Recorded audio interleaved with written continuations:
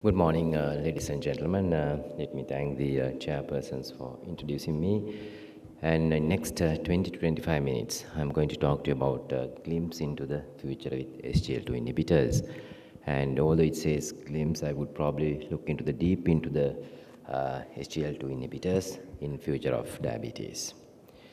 I have no conflict of interest on this topic, but we have been one center for the phase 3 trials of the cardiovascular outcome trials of SGL2 inhibitors, which is a multi-center world over study. In this presentation, I'm going to go through the SGLT2 inhibitor types and their mechanism of actions, and then efficacy of SGLT2 inhibitors. Then few words about non-glycemic benefits of SGL2 inhibitors, safety, and finally to compare with the current medications, what will be the future of SGL2 inhibitors if we get some long-term outcome benefits. All of you know that how the SGL2 inhibitors act on the kidneys, but it's usual there are two types of receptors in the proximal convolutional tubule, which is SGLT2 and SGLT1. And it is important to understand that SGLT2 is the main receptor in the proximal convolutional tubule, which reabsorb 90% of the glucose that you excreted into the nephron. And 10% is reabsorbed from the SGLT1 receptor. Therefore, finally, you will virtually get no glucose in urine because of this reabsorption. When you consider into the mechanism into this SGL2 inhibitors, we know it's a co-transporter. Glucose is co-transported with sodium, and so sodium potassium ATPase also involved in this co-transport, and this particular receptors are involved. So what will happen that when the SGLT2 is inhibited, what will happen that glucose is excreted in urine as well as sodium is excreted in urine. So these two are very important in terms of outcome of the SGLT2 inhibitors. Now it is an important thing to compare and see what are the SGLT1 and SGLT2, because in future you are going to get SGLT1 and 2 combinations to practice. It already has come. So the SGLT2 is in the S1 segment of the proximal convolutional tubule, and S2 and S3 is the SGLT1 inhibitor. Important thing to understand is 90% of glucose is reabsorbed in the SGLT2 receptor. Only 10% is reabsorbed from the one receptor. An important other feature is that SGLT2 is mainly in the nephron, and SGLT1 is in other organs as well, like in the intestine. Therefore, when you block it, you will get some side effects of gastrointestinal system. So when you look at SGLT2 types and main outcome trials, the empagliflozin is available in Sri Lanka at the moment, registered, canagliflozin also registered, and dapagliflozin also registered in Sri Lanka. And the main outcome trials of EMPA is EMPA outcome trial, and then there is EMPA kidney trial is going on, and then there are two other trials going on for empagliflozin. Then canagliflozin CANVAS is the main trial, and the CREDENCE trial is the kidney trial of canagliflozin, which is also published. And then dapagliflozin is the DECLARE-TIMI 58 is the main cardiovascular outcome trial, and DAPA-CKD is a kidney trial for the dapagliflozin. And there are some two other gliflozins available, but for the interest of the time and my topic, I'm going to confine into the main three gliflozins in terms of their outcomes. Now it is important to understand that the three major trials of SGLT2 inhibitors, the empagliflozin study, if you look at the study population, is 100% of the patients had established heart disease. This is the important thing to understand. They have 100% established atherosclerotic cardiovascular disease.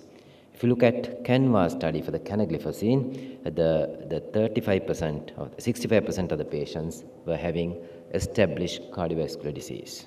So actually the empagliflozin study had 100%. Then if you look at the dapagliflozin study, it has about 40 to 50% of patients were having established cardiovascular disease. Reason for identifying the cardiovascular disease here is that when you have established cardiovascular disease, you can look at the outcome in a very short time because the events can happen very early on these patients.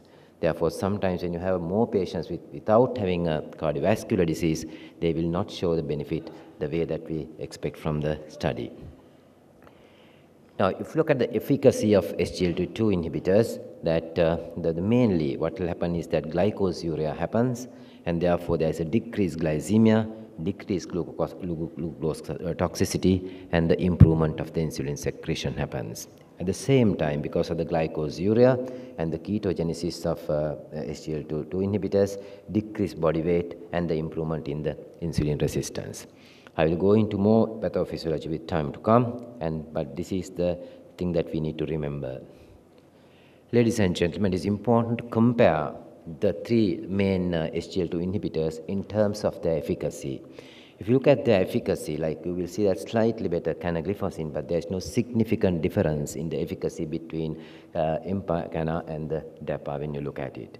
But what is important for us to understand is that their HbA1c reduction is like 0.1, 0.5 to 1%. So they are moderate reduction in HbA1c in their action. Therefore, it is important for us to understand. Next few slides, I'm going to go through the non-glycemic benefits of SGLT2 inhibitors, especially the cardiovascular outcomes of SGLT2 inhibitors, renoprotective effects of SGLT2 inhibitors, the weight loss, blood pressure, and some metabolic bone diseases which are sometimes may not be good for these SGLT2 inhibitors. So, ladies and gentlemen, when the SGLT2 inhibitors gave the cardiovascular benefits, people thought, what is the reason for giving these cardiovascular outcomes? But all diseases are evidence-based.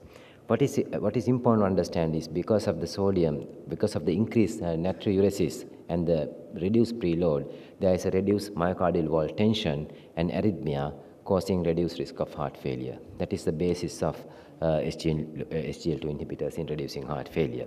And at the same time, there's antioxidant, anti-inflammatory, and anti-apoptotic properties of SGLT2 inhibitors, which reduces the cardiovascular risk.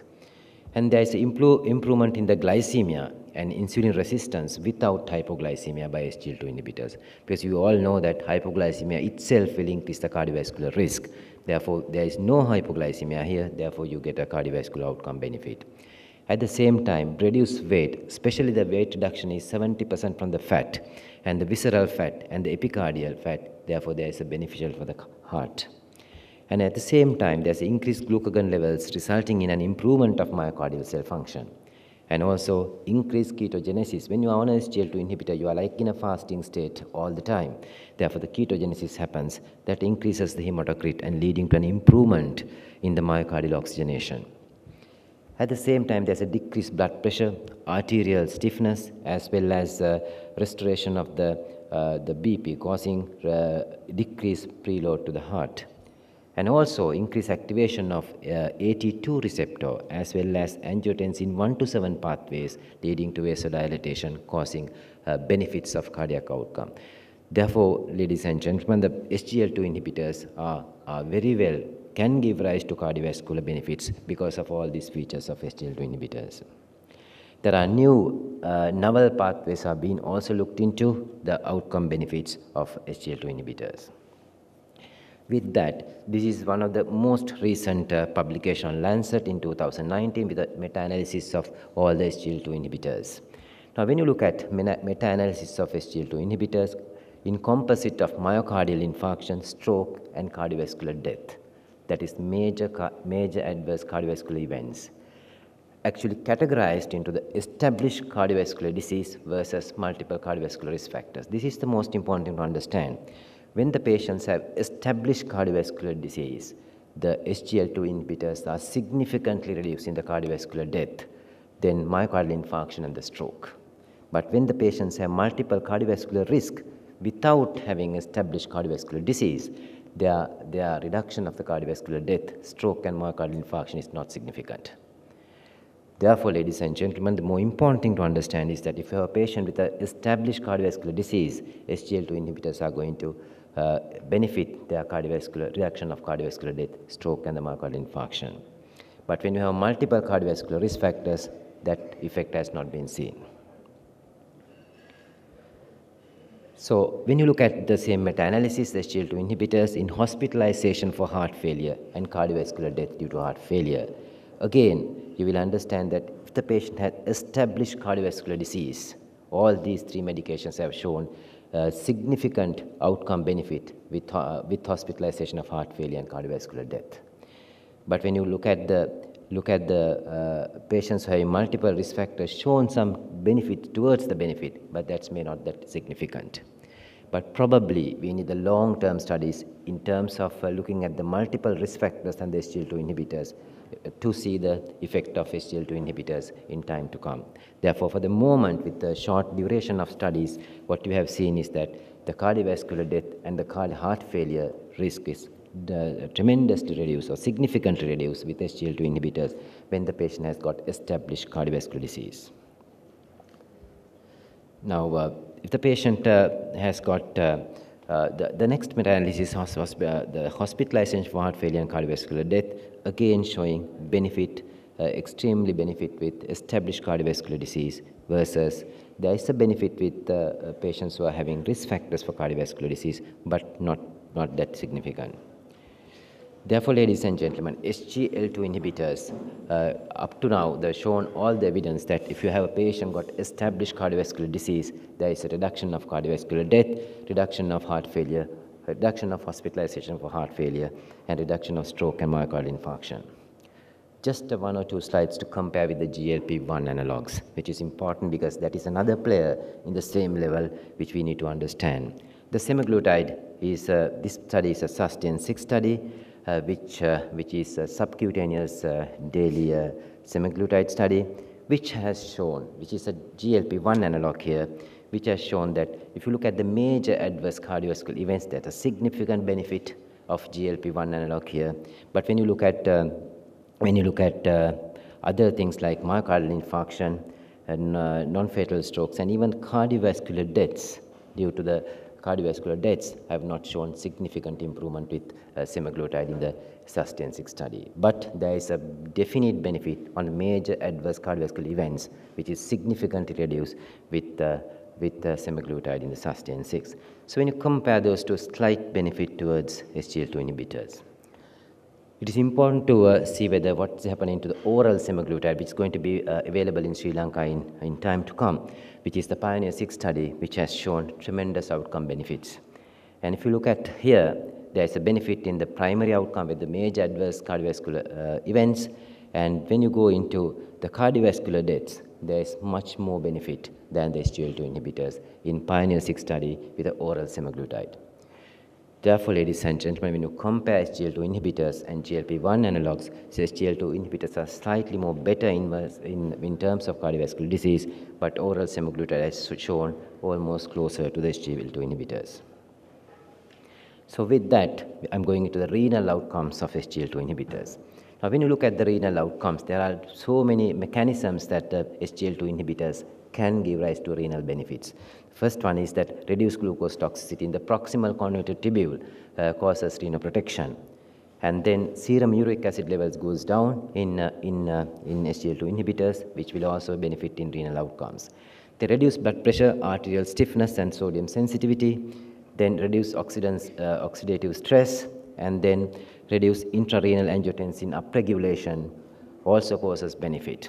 Then there's a renal hypoxia by increased erythropoietin, as well as reduce obesity, inflammation, fibrosis, intravascular volume reduction, all causes reduction of the protection of the kidney. At the same time, increased sodium supply to the macula densa, which can give rise to vasoconstriction of the afferent arterioles, which can give rise to decreased intraglomerular pressure, is one main way of renal protection in the SGLT2 inhibitors.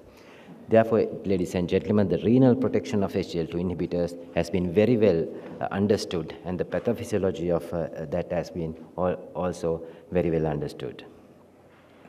Going into the meta-analysis of different SGLT2 inhibitors in terms of worsening renal function, end-stage renal disease, and the renal death. Important, all these three studies have shown that if the patient has established cardiovascular disease, still shows significant benefit in reducing the renal death, reducing the worsening of the GFR, and reducing the stage of end-stage renal disease. And when the GFR is less than 60, still that is significant. And when the GFR is 60 to 90, significant is more, they get more benefit. And eGFR is more than 90, the renal protection is more.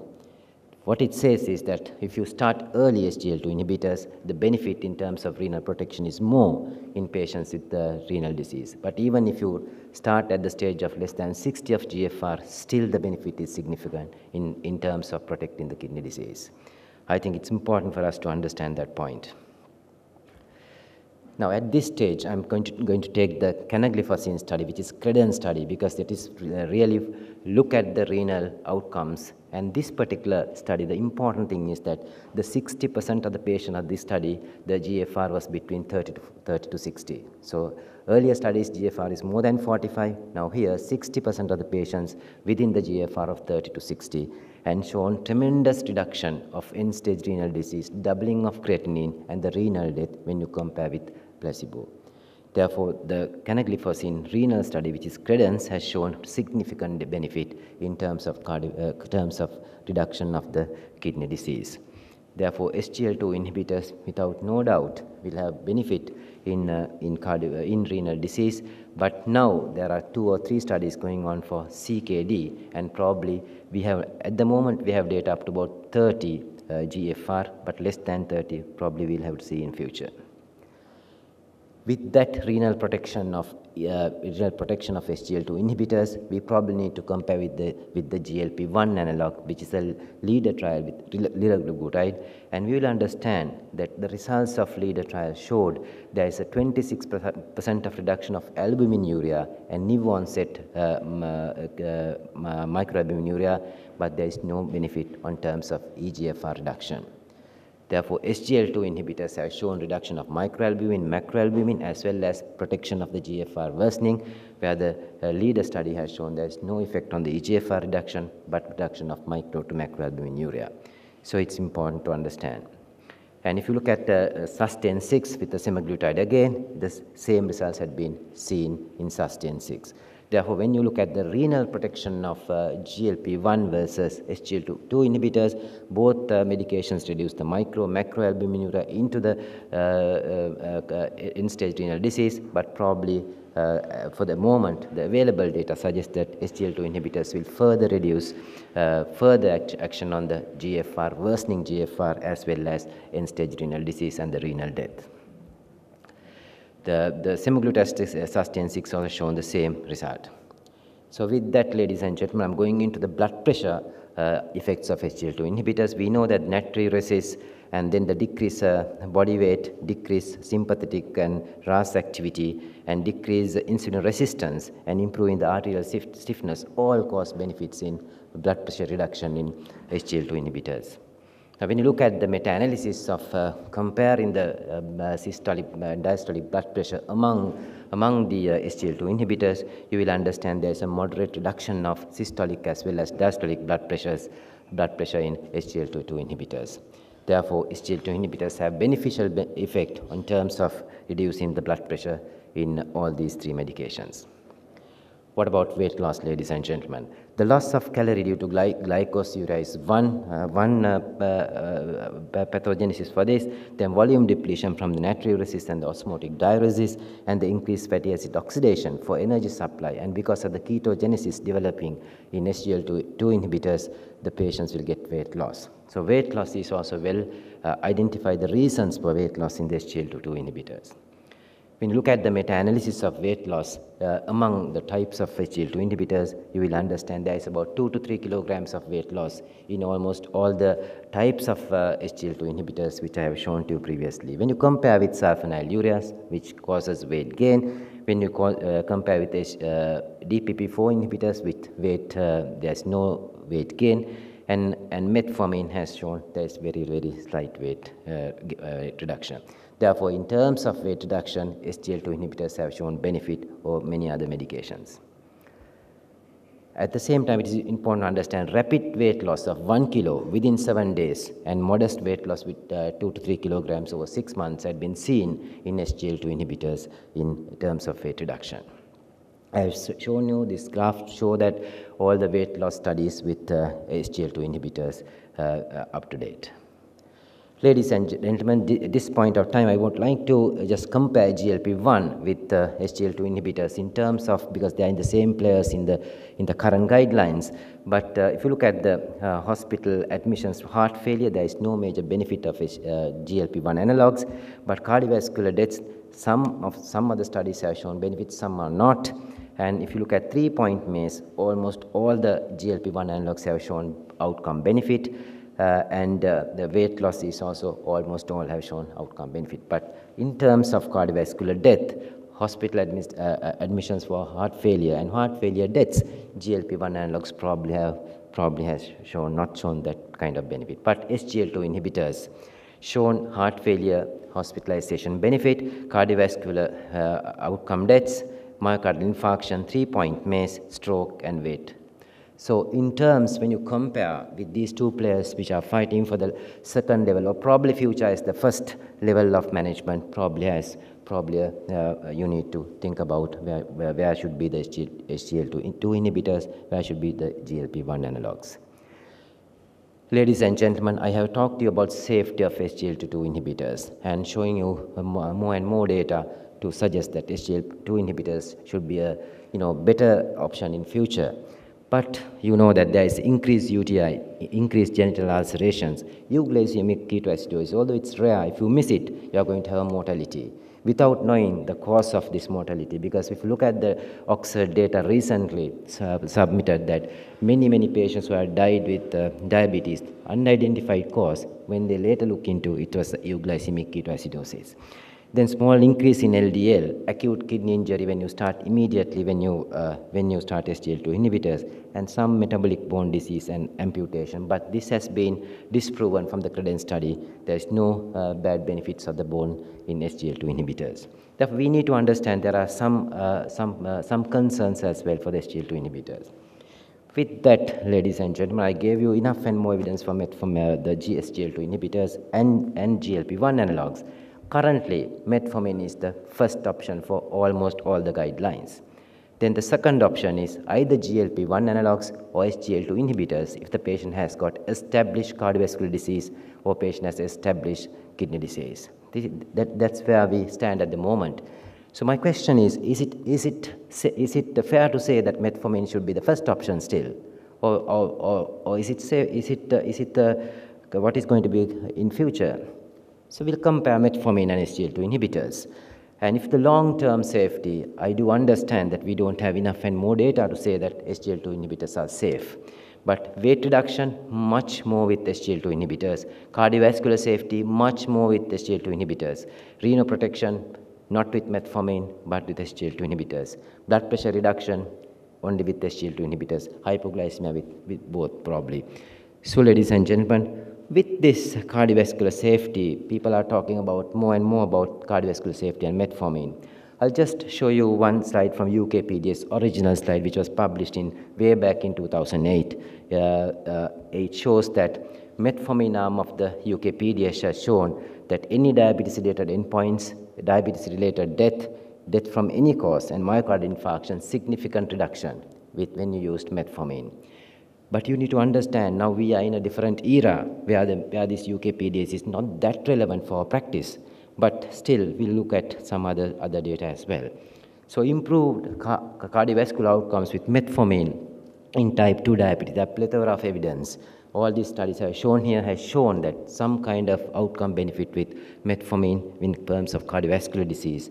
Just to show you the REACH registry, which was published in 2010, suggests that all-cause mortality when you compare with metformin and other medications, there's a significant reduction in all-cause mortality when you use metformin as the outcome. Therefore, when you look at these particular studies which are published either 2010 or before, you may see that cardiovascular disease reduction is much more better. But it's important to understand, we look at a meta-analysis of metformin to see whether what is about exactly. This is the Diabetology, which was published in 2017, very recently, looking at the meta-analysis of metformin in almost all the studies together. Unfortunately, ladies and gentlemen, if you look at the metformin and cardiovascular death, there is no major benefit with metformin. Although we had seen this benefit in previous studies when VDS was done, the era was quite different. And if you look at the metformin and all-cause mortality in this particular meta-analysis, there is no benefit in terms of outcomes. Therefore, when you look at SGLT2 inhibitors and metformin at the moment, we look at two different kind of medications. It is time to see the number needed to treat. The simvastatin study, you all know, number needed to treat prevented one death is 30, ramipril 56 to prevent one death, and empagliflozin 25 to prevent one death, and almost all the glyphosins are somewhere around this. And I was unable, I could calculate the number needed to prevent one death in metformin using the UK PDS study, but it's unfair when the meta-analysis says there is no benefit in terms of outcome. Therefore, at the moment, what we can say is there may be that metformin has some outcome benefits in the previous studies, but unfortunately, meta-analysis has not shown that. However, the metformin has long-term safety studies which for last 50 years. And if you look at this particular study, cancer risk and mortality in metformin meta-analysis published, and overall cancer incidence was reduced by about 30% in patients who are on a long-term metformin. Therefore, metformin has long-term outcome benefit, long-term safety benefits for more than 50 years, but when you compare with other medications. So I'm coming back to my previous slide. The long-term safety, there is no argument that the metformin has the best long-term outcome benefit and with SGLT2 inhibitors. But weight, cardiovascular safety, renal protection, blood pressure reduction, all with SGLT2 inhibitors. And there is no argument that SGLT2 inhibitors are superior to metformin. Therefore, ladies and gentlemen, in conclusion, I was trying to compare. I have compared the GLP-1 analogs previously with SGLT2 inhibitors because they are they're the partners who are competing for the second range of treatment in almost all the guidelines. But it's important to understand we compare metformin with SGLT2 inhibitors. I'm going not to compare metformin with the GLP-1 analogs here because this is not the topic for me to do that. And when you compare, then you will understand what will happen in future, whether we should consider better outcomes. So metformin and cardiovascular, if you look at the cardiovascular deaths, metformin in the meta-analysis had not shown cardiovascular death outcomes, but SGLT2 inhibitors have clearly seen outcome benefit. If you look at all-cause mortality, some studies metformin have shown, but meta-analysis have not shown the benefit, but SGLT2 inhibitors across the board has seen benefit in reducing the all-cause mortality. If you look at metformin and weight reduction, metformin, although people talk about weight reduction, but first 6 months there is weight reduction, and next 6 months you usually gain the weight if you're not on a very high doses. But when you compare with SGLT2 inhibitors, weight reduction is much more persistent with SGLT2 inhibitors. HbA1c stability probably both same. Metformin probably has slightly better there, and glucose toxicity, lipotoxicity, both will have same there. And if you have inflammation and hepatic steatosis, probably metformin also has benefit, but SGLT2 inhibitors probably slightly better in terms of steatohepatitis. And if you look at beneficial effects of heart failure, we know that metformin can be used safely in heart failure, but the benefit is much more, even reducing the death of heart failure, hospitalization with SGLT2 inhibitors. Therefore, there is no argument about that. Cancer risk and long-term mortality, probably safety and everything is with SGLT2, with metformin. And long-term safety, for last 50 years, metformin has a benefit, and we are not going to argue on this matter. Therefore, ladies and gentlemen, I compared the GLP-1 with SGLT2 inhibitors with current evidence, and then I compared the metformin with SGLT2 inhibitors with current evidence. Therefore, it is up to you to decide What's going to be the future of SGLT2 inhibitors? Are we going to keep at the level 2, or are we going to keep with metformin, SGLT2 inhibitors, and GLP-1 as the level 1? I think what we need is the long-term outcome safety studies for GLP-1 and SGLT2 inhibitors. But majority of the people think that in future, probably if there are no long-term safety problems for SGLT2 and the GLP-1, probably they will come up in guidelines as the first line. Thank you.